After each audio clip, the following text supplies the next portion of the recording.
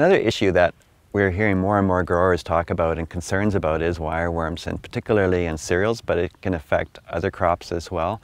Your lentils, potatoes, sugar beets, sunflowers.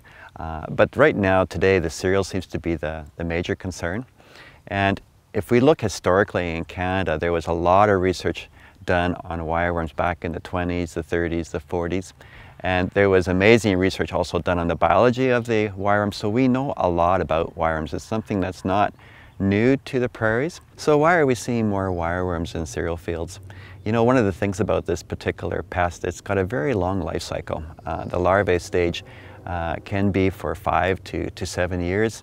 And when we look at the length of time before it pupates and emerges as click beetles, and by the time they lay their eggs again, it can be 5 to 10 years before you start to see this buildup. And what we're seeing in commercial fields today is some initial damage. Some growers are seeing that there's missing rows, missing plant stand, but as time goes on, we're seeing more and more of that. The other thing with wireworms is that there can be multiple cycles in the field. For example, you can have wireworms that are ready to pupate, and 2 years ago you could have had wireworms that just laid their eggs.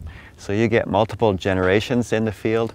The other thing that can impact the crop is the species, and we've identified 3 different species that are probably the most important in Western Canada. And these different species, each one can do a little bit more damage or less damage.